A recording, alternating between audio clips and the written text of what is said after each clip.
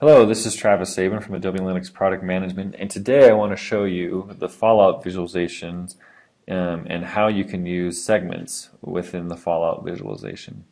So first off, I want to show you how you can create a segment from the visualization that you've built. So if there's a particular checkpoint that you found a really interesting insight on and you want to see how those users are performing in other areas or in other reports, you can right-click on that particular checkpoint and click Create Segment from Checkpoint.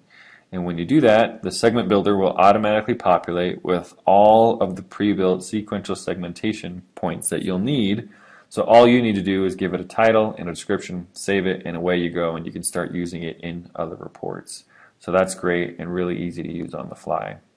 Now, not only can you use segments, you can create segments, but you can also add segments as a checkpoint. So if I want to see how my US users trended after a particular point, I can add them and see how they affect the rest of the fallout through the visualization.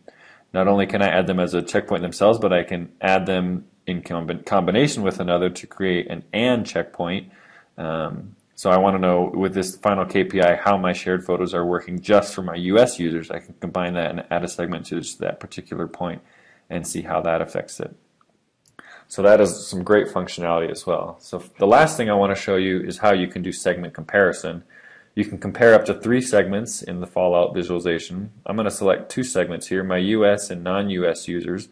I'm going to drag them over, and up to the top you see I have this new highlighted box as a new drop zone. I'm going to drag them in here. That's the new segment drop zone.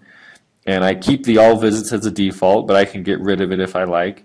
And now I have US and non-US users breaking down here throughout the funnel visualization. And so I can quickly see some differences in how they're performing and what they're doing one with another, and where one segment is outperforming another. And so really quickly on the fly I can get some great insights and learnings just from doing this quick segment comparison.